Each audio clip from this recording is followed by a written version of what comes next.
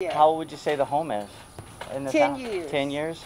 Eventually a roof replacement may be a big deal and could potentially be expensive and all that stuff. So insurance side, you know, doing a thorough inspection is important.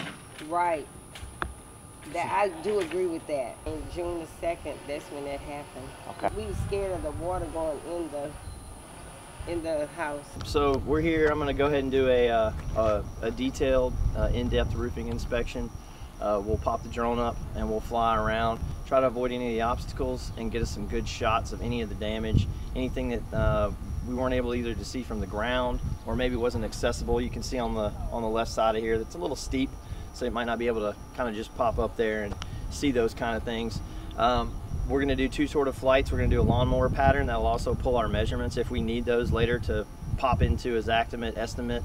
We're also going to do detailed checks. The detailed checks are those flights that we run around every plane of the roof, each individual plane, take enough pictures to give us sort of a snapshot of a 10 by 10 section to make sure that 10 by 10 section, if there's any hail damage, if there's wind damage, we can potentially detect the possibility that that's present and then put that in the report.